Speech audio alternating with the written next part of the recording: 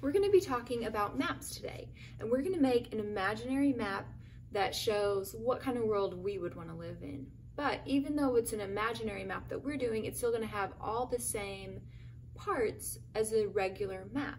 The art of making a map is called cartography, and your map will have a title, a key or legend, compass rose, and it will have scale.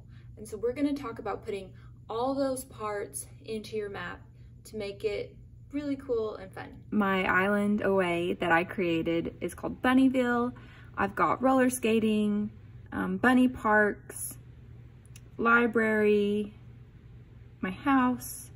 Okay, so this is my practice one. So this is my key, a little small symbol or picture of what it represents. On here, I had the book for the library. I might change that. My compass rose is what shows the direction. There's a lot of different ways to do this. You want to have at least pointing north. You don't always have to do east, south, and west, but you can. I've got to have a little sea monster, of course. And what's missing, I do have my title.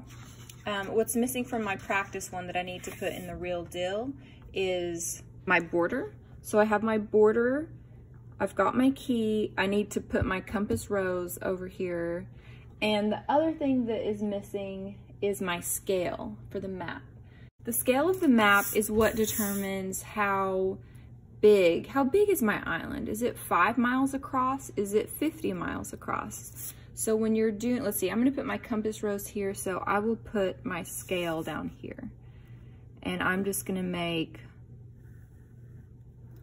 a little line.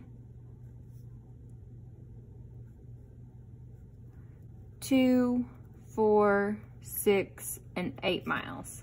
So that's how, when I'm looking at this, I know this is 2 miles away. So if I were to put my library up here, my open book is now the symbol for my library.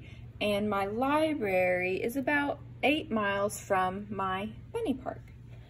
So once you get everything mapped in, you are going to take a Sharpie and outline edges, but not coloring in, because we're gonna use watercolor for that. So outline edge all of your pencil marks. Once you're happy with that, you can erase the pencil lines, and then we will start our watercolor.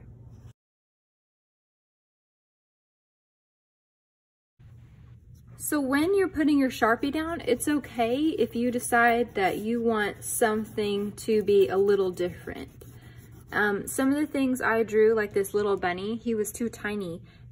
It's easy to draw really small with your pencil, but with your Sharpie, it's gonna be a little bit bigger since a Sharpie is fatter.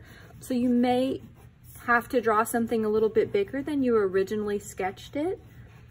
Be careful when you are doing your first sketch that things are big enough that they're not too teeny tiny. And you can have things in your map that aren't in your key, but you want most of your major landmarks to be in your key. Same with the writing. My writing was too tiny, so when I went over my writing, I had to make it a little bit bigger in my key.